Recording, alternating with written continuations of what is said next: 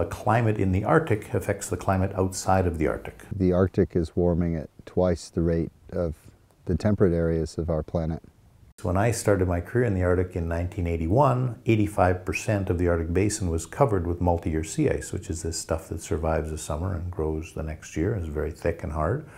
Well, now only about 12% of it is multi-year sea ice. The thick multi-year sea ice has now transitioned to thinner first-year ice. So it's gone from like 10 feet to 2 or 3 feet and is much more mobile. The sea ice dynamics in themselves have impacts that go far beyond just the ocean, so to say, where the sea ice is. There are signs of a connection between the Arctic and the rest of the world. Those connections, teleconnections, as they are sometimes called, should be studied further. There's what we would call an emerging signal, an association between the loss of sea ice and the warming of the Arctic and the frequency of severe weather events, especially during the winter season in mid-latitudes, in particular eastern North America and eastern Asia. You have this big heating in the Arctic area. And that causes the polar vortex, which is a byproduct of the high pressure pattern over top of the pole. It's causing that to break down because you've got a lot more heat coming from the ocean up into the atmosphere. That essentially changes like the jet stream. It causes the jet stream to kind of do dips farther down. The polar vortex is the jet stream. Whenever you see big storms coming or heat waves, if you look at the jet stream, you'll see these big dips. What happens basically with the polar vortex is you get a lot more lobed structure to it, and those lobes penetrate down far over top of the planet towards more temperate latitudes. If you're on the outside of one of those lobes, there's a tendency to draw up warm air much further into the Arctic than you would have otherwise. And if you're on one of the cold sides, you'll draw down cold air down into that lobe on the other side. And so you get more extreme heat waves, more extreme storms, more extreme cold. So people in, the southern states, for instance, will go, man, I'm in southern Florida and it's like freezing cold here in February. It's supposed to be warmer than this. Well, you're sitting underneath that lobe that is drawing that cold air down from the planet. Some people will be sitting up in Alaska at the same time and say, wow, it's way warmer up here than it used to be. And it's because that warm air is penetrating much further north. So there's lots of evidence that the loss of ice north of western Russia blocks the jet stream and allows colder air to reach into eastern Asia. A similar thing happens in the eastern United States in the sense that the sea ice loss north of Alaska is fairly pronounced, especially in the summer and autumn. That tends to build up this upper air ridge in the early part of the winter, even into midwinter, and that in turn leads to a downstream impact, which is the northwest to southeast flow that reaches the Midwest and the eastern third of the U.S. Multi-year ice, because it is a more stable and a more long-term environment in the Arctic ecosystem, is believed to host more of the biodiversity. It acts as a repository or a storage for biodiversity. We're finding species that we would have historically thought to be what are called boreal species. So these are ones that are a little bit further south of the Arctic, the true Arctic species. People in the scientific literature have coined this the Atlantification of the Arctic on the Atlantic side and the Pacification of the Arctic on the Pacific side. Some of these new species, the winners, include large marine mammals such as the killer whales, which are expanding their range to the Arctic, taking advantage of those new open water areas to basically compete with the polar bears as a top predator. What we see in the Canadian high Arctic over the last 5 to 10 years is very strong warming in the summer, which has led to dramatic increase in melt rates. That means that areas that weren't melting 10 years ago now do melt, and that extends pretty much to the highest elevations on the ice cap. So here we are at one of these holes where the massive volume of meltwater drains into the ice sheet. There's thousands of these things all over Greenland.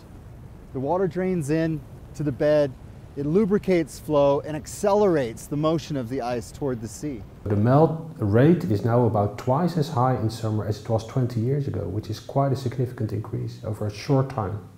In the coming century, Arctic land ice is contributing about half of the global sea level rise. We will continue to see overall ice loss from the Greenland ice sheet, at least for the next 100 or so years. The current best estimate for global sea level rise at the year 2100 is either about half a meter or 75 centimeters, and the difference depends on which policies that the globe chooses. Our questions now are, how quickly is sea level rise going to happen? Where is that ice going to be coming from? And how quickly are we going to lose it? But I want to stress that those numbers are probably underestimates, because the projections, they haven't yet put in all of these sensitivities that we're finding in the SWIPA reports. We've been surprised that meltwater lubricates the whole Greenland ice sheet. We've been surprised that ocean warming is destabilizing glaciers. We've been surprised that biological darkening is happening. All of these other sensitivities we didn't have in our minds before, and they're adding up and multiplying each other. There is still a lot that we don't know about water movement through land ice, water storage at the bed. In the mid-90s, the conventional thought was the bed is frozen. There's no liquid water storage, and the last 2 decades have revealed there are subglacial lakes, there is liquid water perennially stored in the snow, there's liquid water stored at the bed. We see that permafrost is continuing to warm, and warming was at a high rate. It's happening not only in Alaska, it's happening all over the northern hemisphere. Most of the location is still in the future, but according to our measurements, this future can actually happen much sooner than we were expecting, say, 10 or 15 years ago.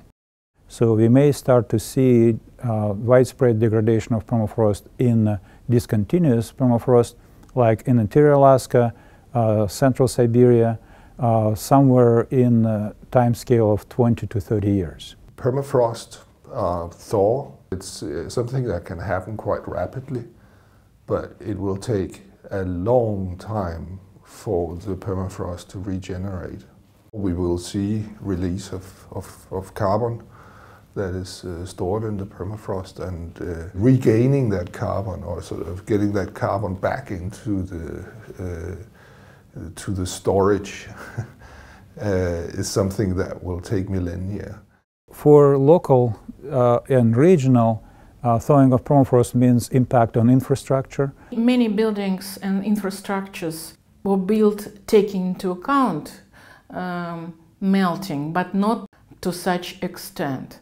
And now it's melting, and just we saw a lot of pictures of destroying buildings, infrastructure, roads, especially roads. Houses, roads, airports, all this already affected by thawing permafrost, and it will be much more affected in the near future. So we see a change in weather patterns, we see a change in the ecosystems, the tree line has moved. We also see that there are new diseases coming into the reindeers.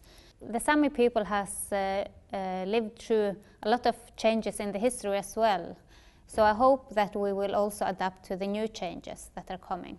By the end of the century, the changes due to permafrost thaw and the loss of the snow and ice cover will amount to several tens of trillions of dollars in economic costs.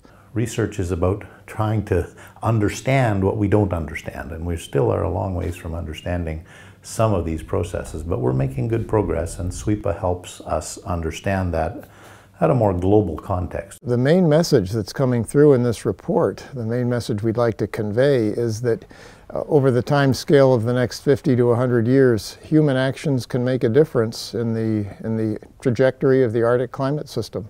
The way the cryosphere, ice and snow, will respond to climate change will depend a lot on the emission scenarios, which basically are determined by human actions.